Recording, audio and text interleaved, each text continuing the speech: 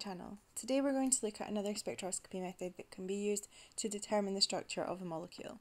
Today's video is going to focus on nuclear magnetic resonance or NMR spectroscopy. NMR is a spectroscopy that uses radio waves and electromagnets to produce information about the connectivity of atoms in a molecule. It relies on the fact that some nuclei, for example hydrogen and carbon-13 atoms, have spin. NMR takes advantage of this. When there is no magnetic field, the spin of the nuclei is random, as can be seen in this picture here. However, if you were to place this into a magnetic field, the nuclei will align themselves in alignment with the magnetic field. There is then an energy difference between being aligned with the magnetic field and being aligned against the magnetic field, and that energy difference is equal to that of the energy of radio waves. If radio waves are applied to the molecule, this can then flip the nuclei, which will then relax back to their ground state and will release energy in the process, which can be detected. The energy is dependent on the environment of the protons, which is what we're going to be looking at today. So usually they would all be the same energy, but if you change the environment that they're in by connecting them to other atoms, then the energy that they release will be slightly different, and this can be detected. The scale that we use for nuclear magnetic resonance is chemical shift, which is represented by a delta and is measured in parts per million. It is measured as a shift from the standard tetramethylsilane, which is given the value 0. Solvents that are used for NMR must not contain any hydrogen and therefore are usually deuterated. A small amount of hydrogen is left in to allow us to calibrate the machine so that you can know that you're definitely getting the correct chemical shifts.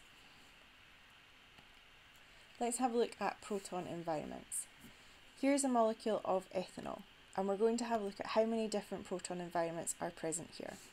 So if we start at the left hand side, we have 3 hydrogen atoms all attached to this carbon here. These hydrogens are all identical. The ones next door are slightly different because of what they're attached to on either side, and then this one here is different again. So the ethanol molecule has 3 proton environments. Pause the video now and try and work out how many proton environments you'll find in each of these molecules.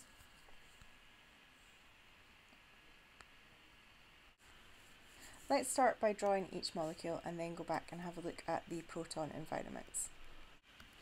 So in butanol, we'll have 1 proton environment for the CH3s here. We'll have another proton environment for these CH2s. Another one for these CH2s because they're joined to this carbon, which is slightly different. Another one here for these CH2s.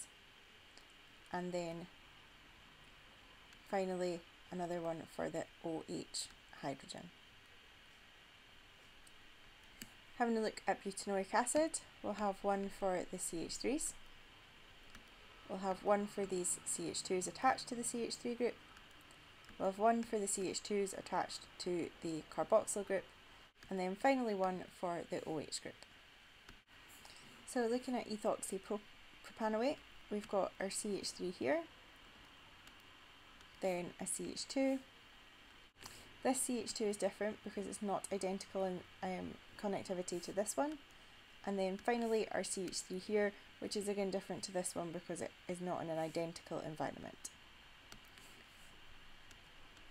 Now having a look at methoxypentane, we've got our CH3 here attached to an oxygen, so that means that this CH3 over here is not identical. We've then got a CH2 attached to this oxygen, which means that this CH2 here is also different. That CH2 is in a different environment to this one, and this one here is in another environment still. So here we would end up with 1, 2, 3, 4, 5, 6 different environments.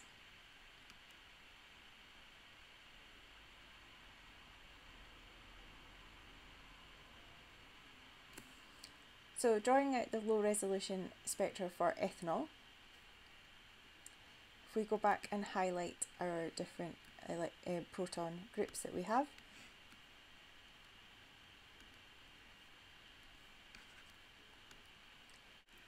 So if we take each of these peaks in turn, so looking here at your OH peak, if you have a look in the data book on page 16, then you'll find that this will lie somewhere between 1 and 5 on the NMR spectrum. So we're going to put it around about 5, and that will be of a height for 1 hydrogen. If we have a look at the next one, so for the CH2, now that's a CH2 which is attached to an O, so that's the 4th row down in the table, and that comes between 3.5 and 3.9, so very specific, and that will be of double the height for 2 hydrogens. And then finally our CH3, which is just attached to a carbon, and that's going to come between 0.9 and 1.5, so round about here, and that's going to be of height 3. Pause the video now and try and draw low resolution NMR for butanol and butanoic acid. So for butanol, we found that we had 5 different hydrogen environments. So if we sketch butanol at the side and highlight those environments, so we have a CH3 group, we have 3 different CH2 groups, and then finally our OH group over at the end. So if we start over at the OH group, and we have a look on page 16, so we have, this is an ROH, so this is going to lie somewhere between 1 and 5.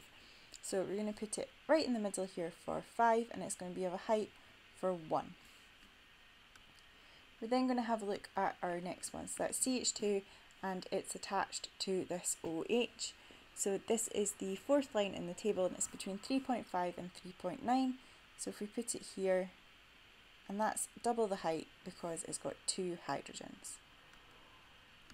We're then looking at this CH2 here. So this CH2 group is attached to a carbon on either side, and it's going to be between 1.5 and 0.9. So if we put that around about here, I haven't drawn a scale onto this, and that's also going to be worth 2. And right beside it, but possibly slightly different, is the other CH2. So they may be one peak that is the height of 4, but we're going to draw them as 2 separate ones just now. And then finally CH3, which is another environment and is in around about the same region, and this time it's worth 3, so we're going to have it as slightly taller. Now having a look at butanoic acid. So if we sketch out what we had for butanoic acid,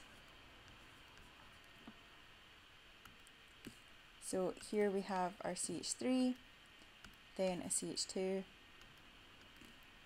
another CH2, and a CH11OOH. So we'll put in our axes down here at the bottom, and we're going to start from the right hand side again, so looking at the carboxyl group there. So the carboxyl, you will find, is about 2/3 of the way down the table and is between 10 and 11, so right up at this end here, and is worth 1 hydrogen. So this is a CH2, and this one is the 3rd one down in the table, so that lies between 2 and 2.7, so round about here, and is going to be twice the height because it's got 2 hydrogens there. Next door to it we have another CH2, but this one is just in the carbon chain, and it's going to be between 0.9 and 1.5. And then our final one is our CH3, which is in a similar region and is worth 3 hydrogens. You would be expected to be able to draw low resolution NMR, however you have to be able to work out high resolution and what it is showing you. So for high resolution we have the n+1 rule for each environment. So again, I'm going to highlight the different environments that we have in the ethanol molecule here, and we'll work out how many peaks would be seen within the high resolution NMR for these. So if we have a look at CH3 here, and we have the n+1, so that is the number of hydrogens attached to the carbon on the next door carbon. So we've got our yellow one here, and next door we've got 2 hydrogens, so for this one we'll have 2 + 1, we would experience 3 peaks. Now what this is because these hydrogens here can couple with these ones, so each of them would start off with their line, and then they would couple once with one of the hydrogens, on the next door one, and then they would couple again with the other hydrogen on that carbon. So you would end up with 3 peaks, and they will be in the form of a height of 1, a height of 2, a height of 1. The next one here, we're looking at the carbon next door, so we've got 3 hydrogens on that one, so we're going to have 3 plus 1, so you're going to get 4 peaks in that one. So we start off with 1 peak, it couples once, it couples twice,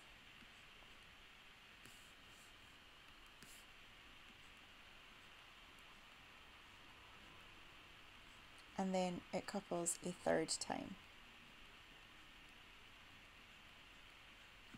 And you can see that this time we would end up with a peak of height 1, 3, 3 and 1. And then our final one, we have our hydrogen here, but it's actually too far, so we would just end up with 1 peak for that one.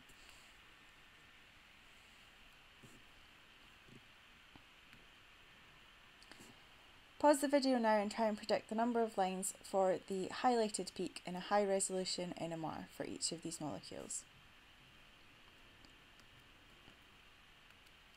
So for the OH group here, we would just see 1 peak. For this hydrogen here, we have 3 on this one and 2 here, so that's going to be 5 plus 1 is 6. Here we've got 3 on this one here, and these are too far away, so we'll have 3 plus 1 is 4.